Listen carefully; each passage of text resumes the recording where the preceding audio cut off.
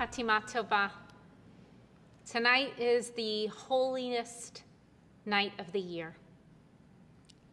It's the one night we wear a talit, a prayer shawl, don white as a sign of purity, and begin our fast. It's also a night we stand in front of an empty ark. Normally, the Aron, the holy ark, is filled with Sifrei Torah. But without Torahs, the Aron's meaning changes. In Hebrew, Aron is ark, but it is also casket. Looking into an empty ark devoid of Torah scrolls is as if we're peering into our own coffins, staring at our mortality. We're reminded of the high priest who once a year on Yom Kippur Day entered the Holy of Holies, the Kodesh HaKodashim, the secret ark at the center of the temple in Jerusalem, to ask for forgiveness on behalf of the entire Israelite community. This holy ark was such an awesome place that before the high priest entered, a rope was tied around his leg so that when he was inside, if something terrible happened, he could be quickly pulled out to safety. As we stare at our empty ark, our coffin, imagine a rope tied to each of our legs. Imagine that rope pulling you back to reality, tugging at your soul, urging you to tune out what's unimportant in life, all those senseless distractions we get caught up with, and refocus on what's essential. We live during uncertain and unsettling times. It seems we never know what tomorrow will bring. Yet that rope is tugging on our ankles, reminding us there's no more waiting. Change is about right now. Forgiveness is right now. An open heart is right now. Kol Nidre cries to us, who do you want to be this year? How do you want to be this year? What is your purpose this next year? Friends, we're staring at our mortality. Gaze deeply.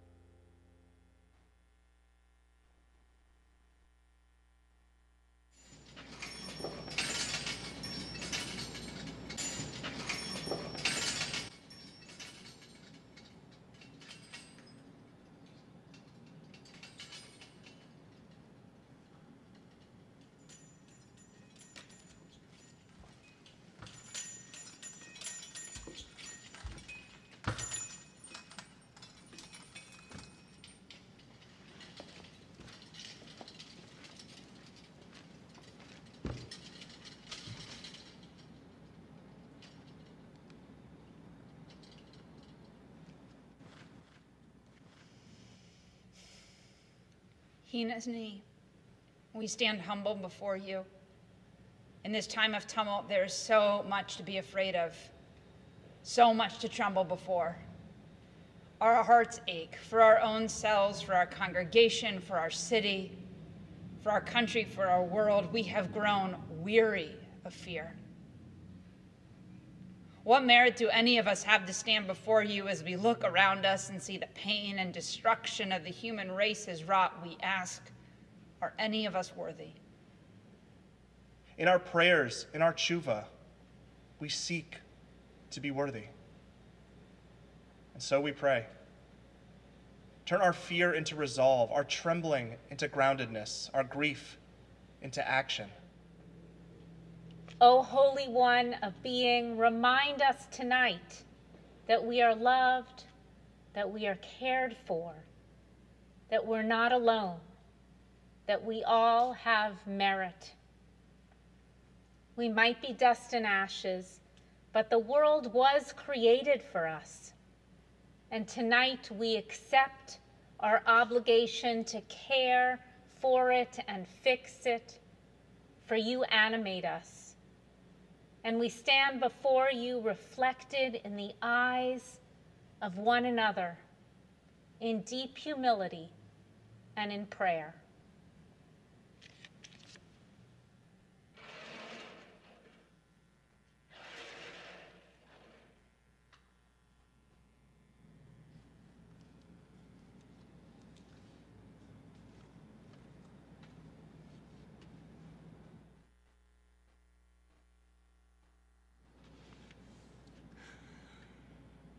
These next 24 hours of introspection are a gift. We strike a match to bring light into darkness, hope into uncertainty, opportunity into chaos. As we light the Yontif candles, take a moment to focus on the light you'd like to bring into our world.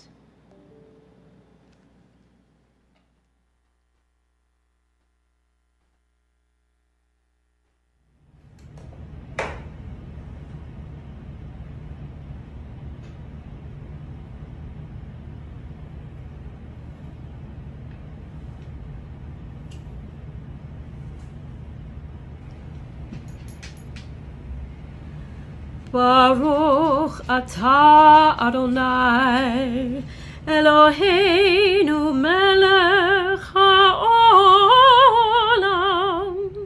asher kirshanu b'mitzvotav v'tzivanu lehadlik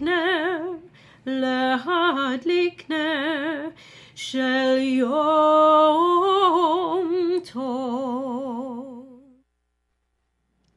It's interesting that no one knows where Mount Sinai is, but we do know the mountain where the temple was built in Jerusalem. Why is that? Maybe because where we receive something is not as important as where we build something. As we rise for Baruch Hu, focus on what you've built this past year. Even in our homes, even in silence, even in solitude. It's what we build that makes who we are. We rise for Baruch Hu, page 127. Amen.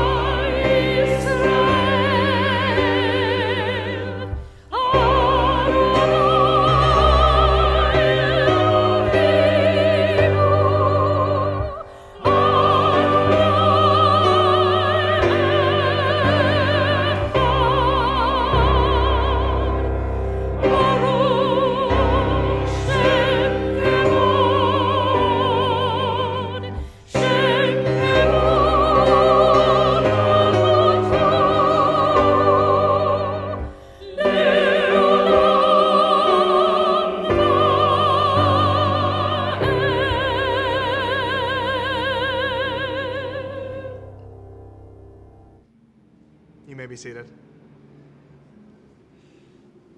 We have been in such dark, narrow places. We have felt fear where no words could comfort us. We seemed lost, and yet, through your compassion and loving kindness, God, we are here now. Blessed are you, guardian of all, who carries us to safety, then, now, and always. Micha Mocha, page 128.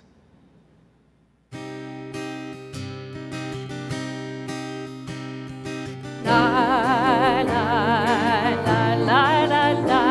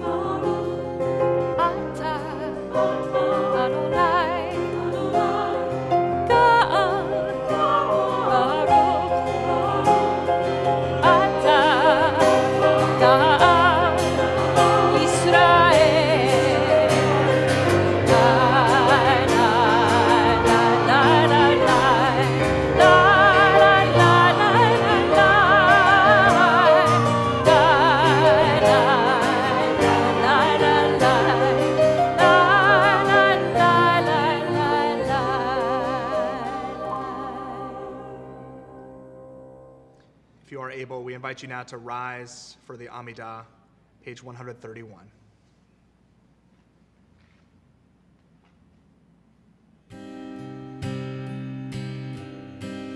Na na na na na na na na na na na na na sfatai tiftach na na na na na na na ufi agit tehilatecha na na na na na na na na na na na na na na sfatai tiftach na na na na na na na ufi agit tehilatecha na na na na na na na na Adonai na na na na na na sfatai tiftach na na na na na na na ufi agit tehilatecha na na na na na na na na Adonai na na na na na na sfatai tiftach na na na na na na na ufi agit tehilatecha.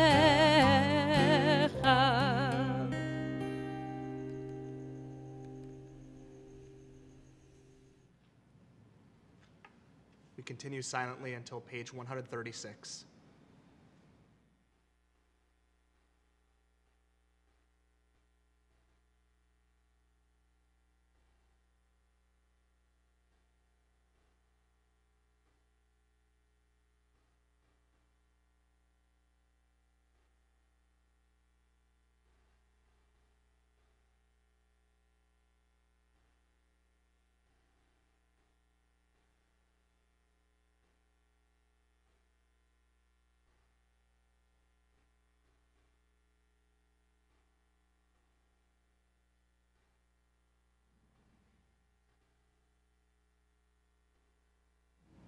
As we recite the words of Vitucci, our communal confessional prayer, we're taught that we should beat our chest with each confession in order to demonstrate our remorse for each sin.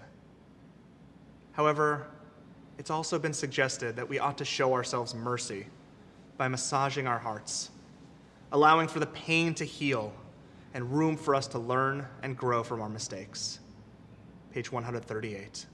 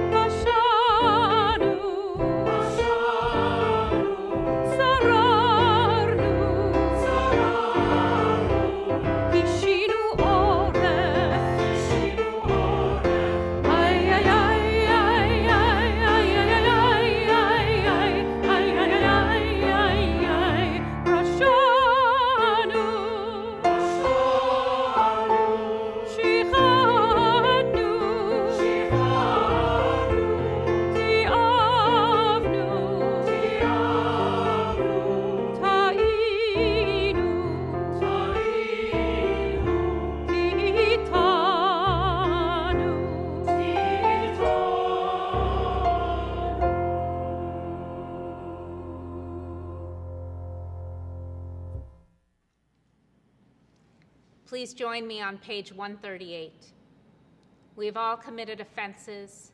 Together we confess these human sins, the sins of arrogance, bigotry, and cynicism, of deceit and egotism, flattery and greed, hatred, injustice, and jealousy. Some of us kept grudges, were lustful, malicious, and narrow-minded. Others were obstinate, possessive, quarrelsome, rancorous, or selfish. We callously used others. There was violence, weakness of will, xenophobia. We yielded to temptation and showed zeal for bad causes. For all of them, God of forgiveness, please forgive us, pardon us, help us atone.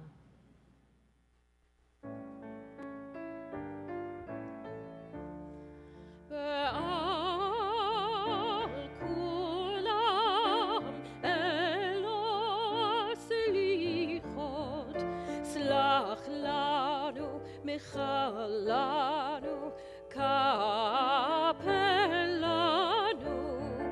ועל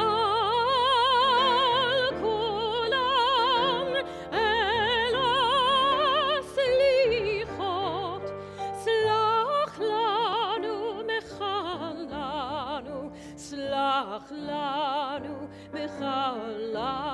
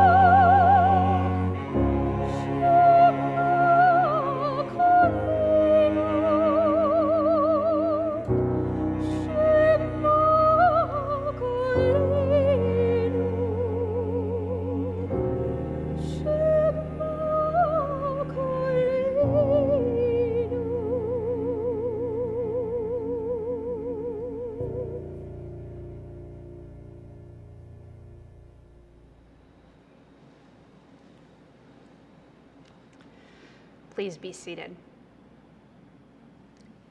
Albert Einstein and the Swiss-Italian engineer Michele Besso were friends for over 60 years. In 1955, when Einstein learned of his close friend's passing, he wrote a letter to Michele's sister. At the time, Einstein had a sense that his own death was also impending. And perhaps because of this, his mood had turned toward the ultimate and meaning when he wrote Michele's sister the following. Now Michele has departed this strange world a little ahead of me.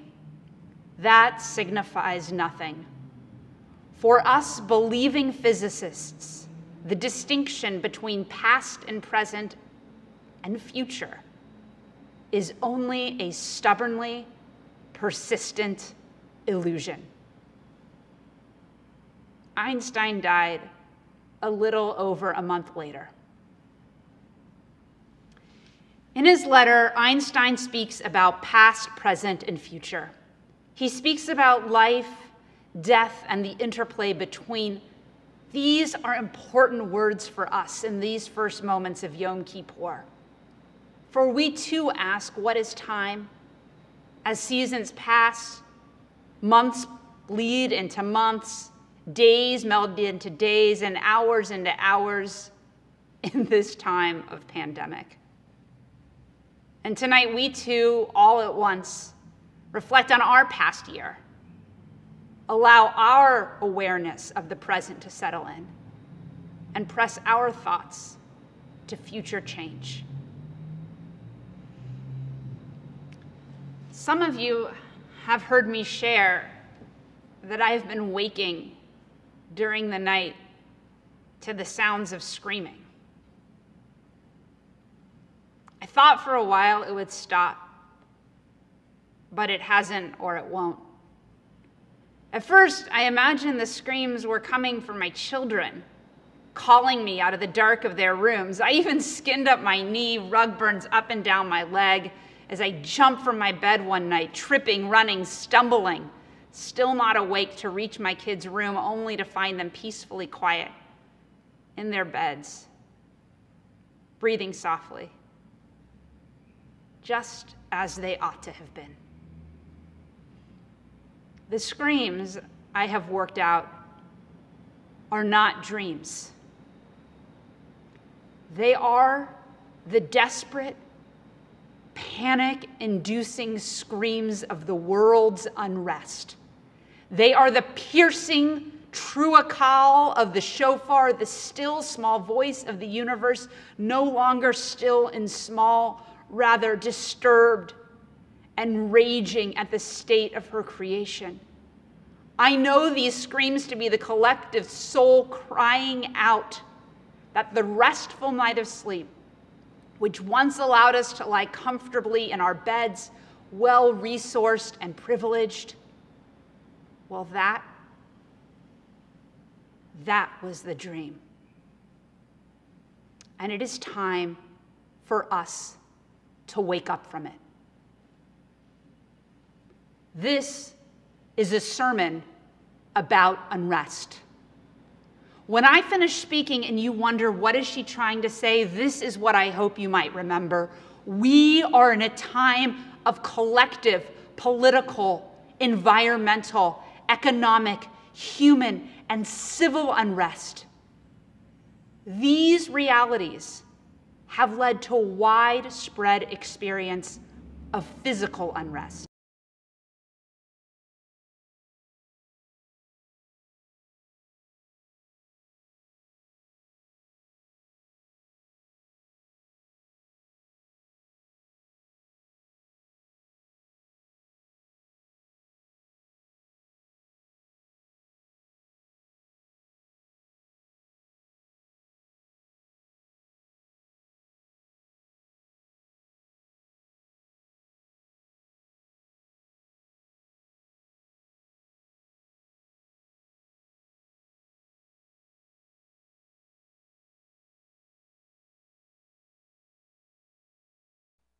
In our time, every day is Yom Kippur, a day of reckoning. Unrest is uncomfortable. It can be painful and disorienting and dangerous and destabilizing. It can also be exciting and forward-looking. It is jumping out of our chair with a new idea. It is letting things blow up so they can be built again. It is imagination and wild energy and change. Being in a state of unrest means being alive and not being done.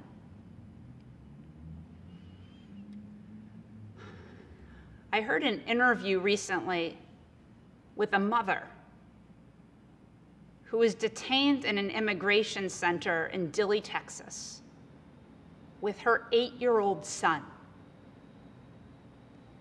She explained how she tried to keep him asleep for as much of the day as possible, like until 10 or 11 a.m., just so he wouldn't have to be awake that long.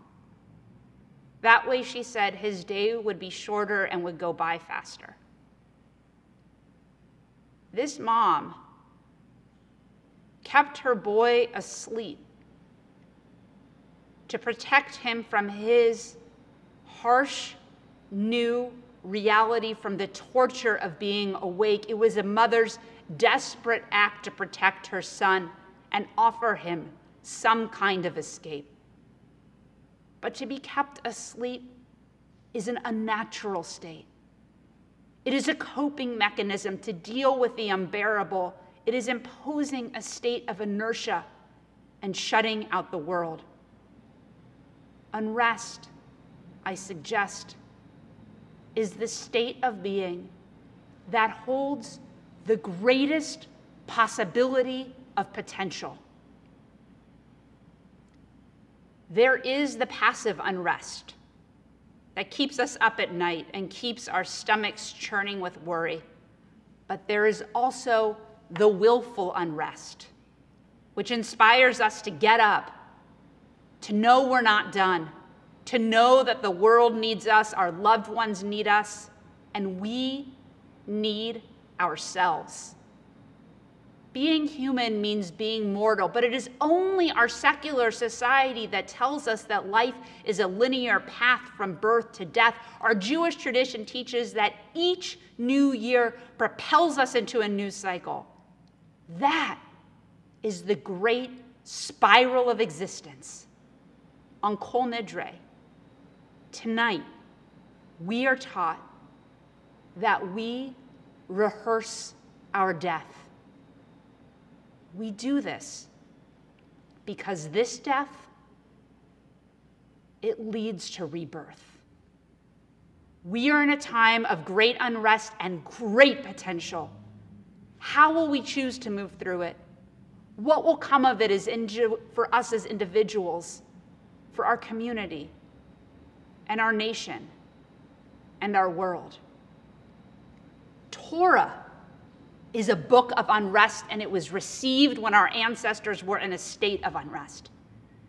Torah teaches that the foundations of the universe were laid through God's restlessness, a divine unwillingness to allow the status quo to continue.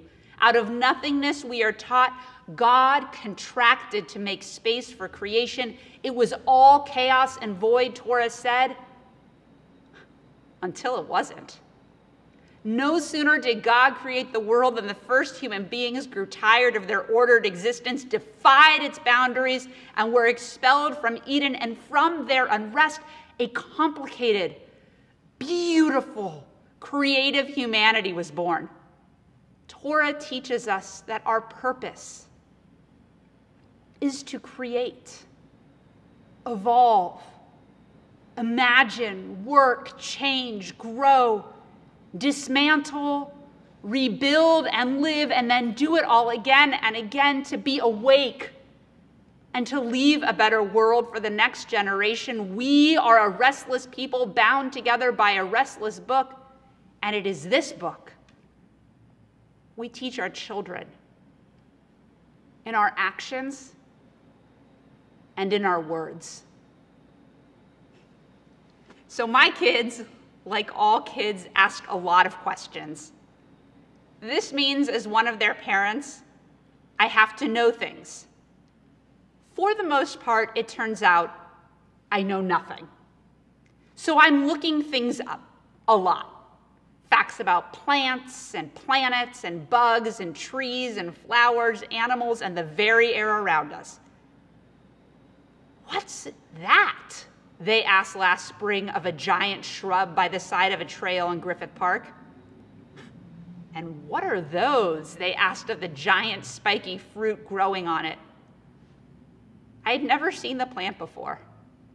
I had never even noticed it, but I was ready for this one because earlier, TIOH member Darcy Weber had told me which plant books I needed to buy in order to start answering these kinds of questions. I consulted the book. It's a wild cucumber, I told them with authority.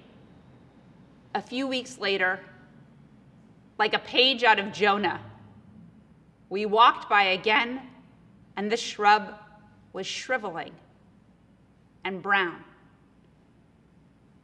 Why did it change, they asked me. That was a much, much harder question to answer. Why does anything change? It died, I said gently. How, they asked with wonder.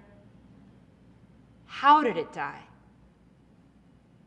How indeed. I'm not a doctor,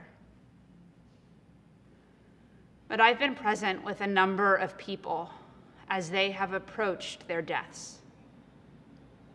These have been some of the most sacred, profound, and sad moments of my life.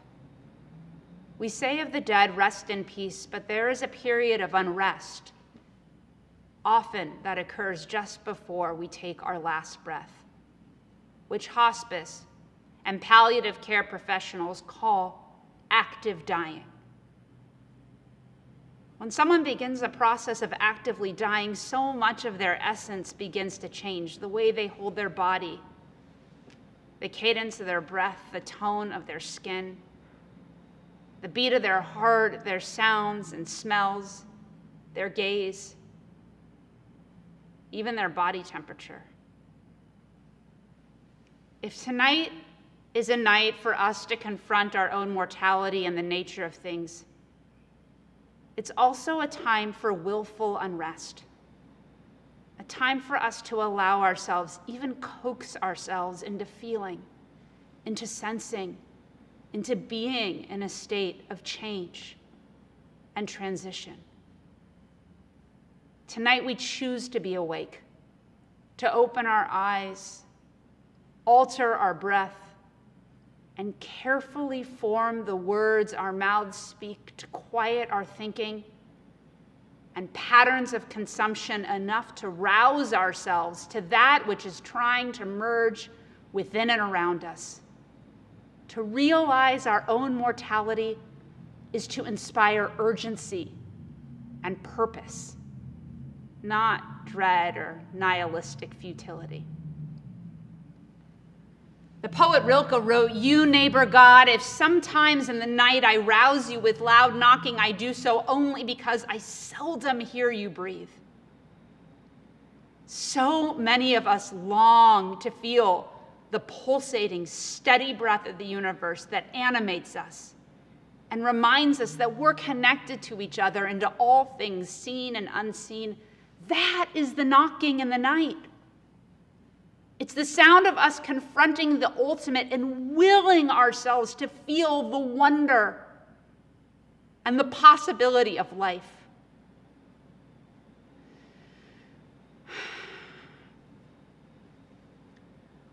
When people draw their last breath,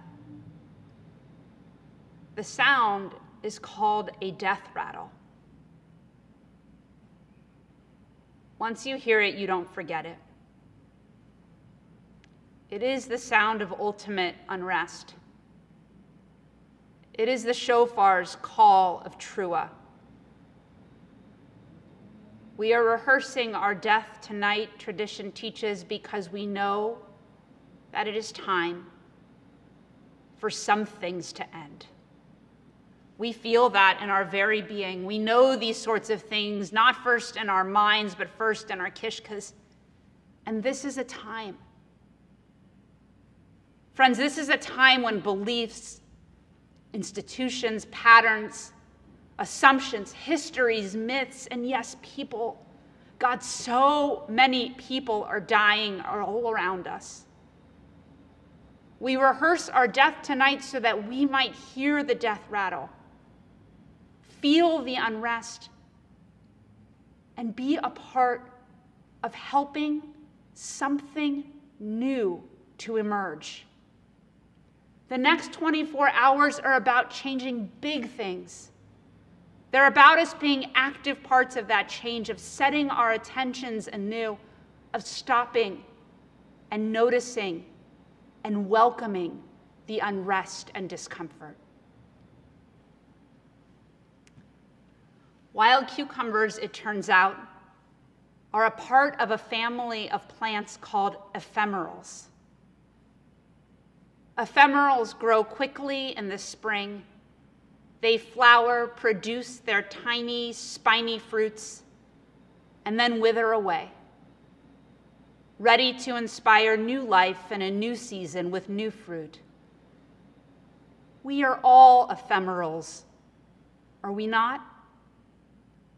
And tonight begins a collective process for all of us, ushering us beyond the threshold so that we might spring back to life and bear new fruit.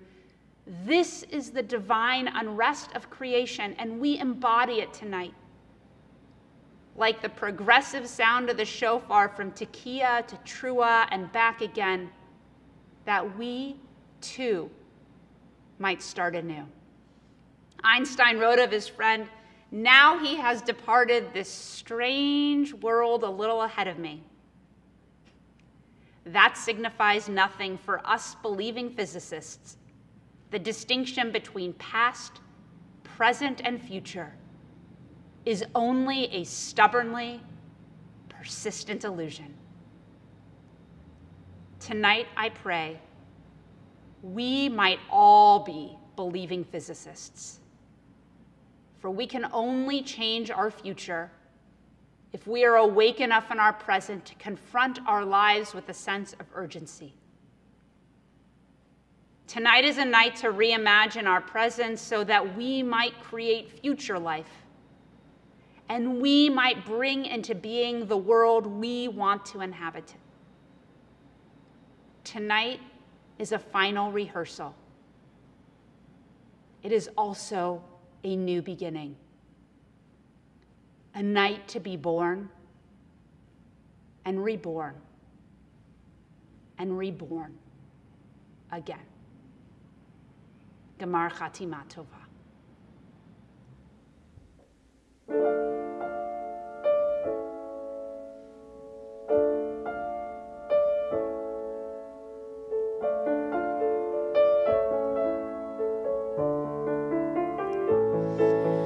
Return again, return again, return to the land of your soul. Return again, return again, return to the land of your soul.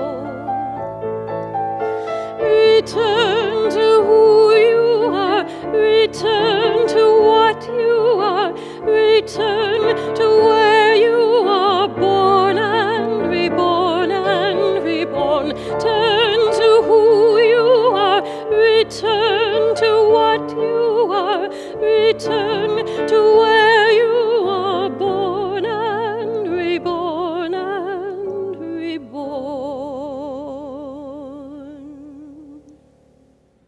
Tonight we remember all those who touched our lives, whose light still shines brightly in our hearts, whose lessons inspire us, whose words stay with us, whose memories we cherish. In your home, please rise now and say aloud the names of the loved ones you carry with you tonight. We hold them so close to our hearts, and now, for all of us not standing, will you please rise in solidarity with those who are mourning and remembering, and to honor all those who do not have anyone left to say Kaddish for them. God, who is love, we praise your name. Page 151, Kaddish Yatom. Yikadal v'yikadash shemei rabbah, be'alma divrach yirtei v'yamlich malchutei, b'chayechon v'yomechon v'chayei dechol beit Yisrael, b'agalat v'zman ka'ari v'imru, amen. Yehei shmei rabbah mevarach le'olam olamei almaya, yitbarach v'yishtabach v'yitpa'ar v'yitramam v'yitnaseh, v'yitadar v'yitalev v'yitalal shemei dekudasha b'richu, la'ela ula'ela mikol birchata v'shirata, tushbachata v'nechamata da'amiran be'alma v'imru, amen. Yehei shlama rabba min shemaya, V'chaim aleinu ve'al kol Yisrael ve'imru amen. Oseh shalom b'mromav, hu ya'aseh shalom, aleinu ve'al kol Yisrael ve'imru amen.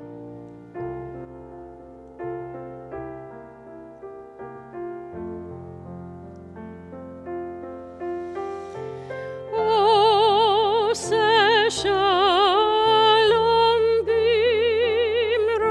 bimromav, hu ya'aseh shalom. Aleinu ve'al kol Yisrael,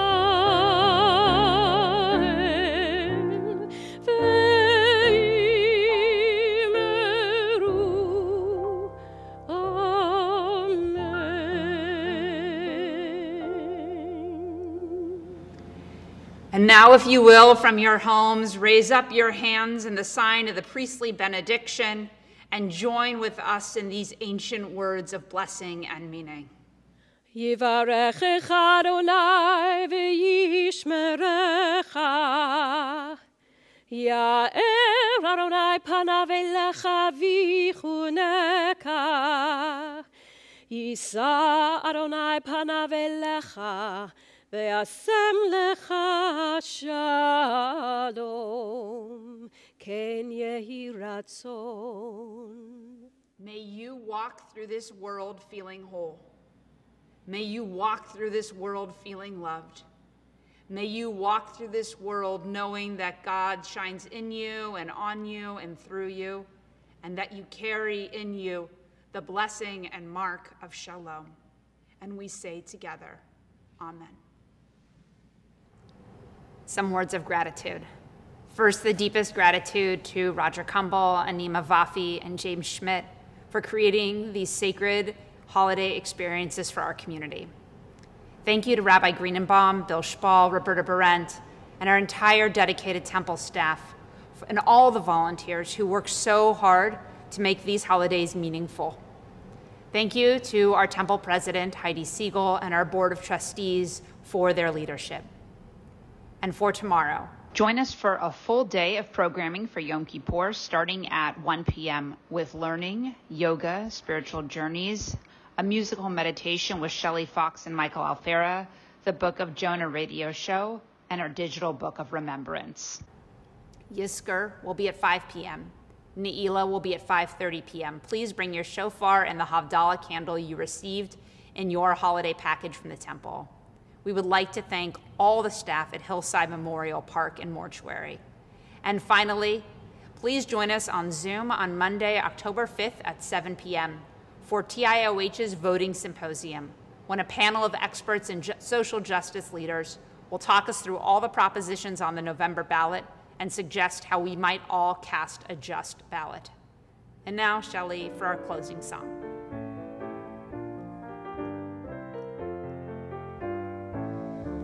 Adon olam asher malach beterem kol yitzir nivra le'ed nasa bechefzo kol azai melech shemo nikra b'racharei kichlot hakol levado yimloch lo ra vehu haya vehu hoveh vehu